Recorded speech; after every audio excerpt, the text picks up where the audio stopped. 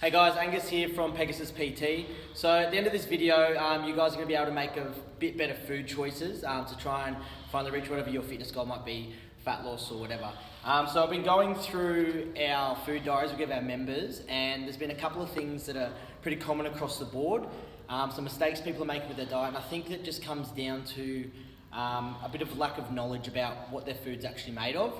So when you're making food choices, there's two things that's important to know. The first one is what your food's made out of. So everything you eat will be made out of one or more of a combination of these three macronutrients. So you've got protein, fats, and carbohydrates. These three macronutrients make up everything you eat, basically.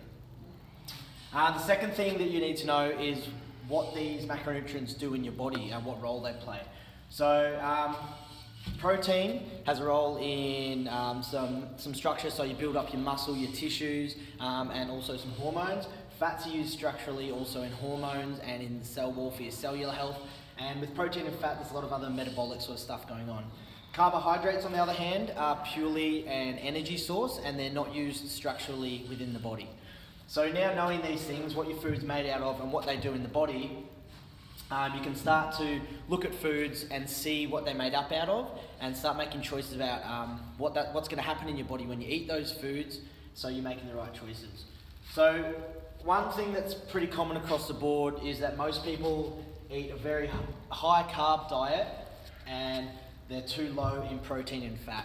And the problem with that is carbohydrates, your body's preferred energy source. So anything you bring into your body, any carbohydrates that you don't actually use for energy right then, they're going to be stored as fat. Your body's going to get them in, it's not going to want to waste them, so it's like, I'm going to save these for later, and it's going to get stored in your fat tissue because it's not used structurally at all. Like I said, on the other hand, proteins and fats are going to be used elsewhere in the body. So how can you put this together? How can you start making some better food choices?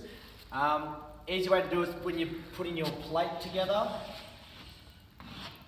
divide it up.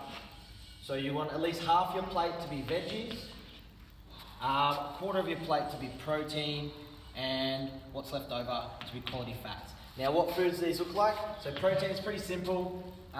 Any meat, any red meats, fish, chicken, or eggs. That's just to name a few. Some good quality fat sources: avocado, olive oils, butter, grass-fed butter, and fatty cuts of meat. And then when you're going to choose your carbohydrates you want to avoid your things like your breads, you want to avoid your pastas, your potatoes, or if you're going to have them, do them around training time. So hopefully that helped you guys a little bit today. Start looking at what your foods are made out of, what macronutrients are made out of, what they're going to do to your body, and then start making choices based on that. So that you can, reach your fat loss goals, reach your muscle gain goals, or whatever goal it is you might be trying to reach in the gym. So if you need any help with this, guys, you can drop me an email, info@pegasuspT.com.au, and I'll be in touch with you shortly. See you later. Yeah,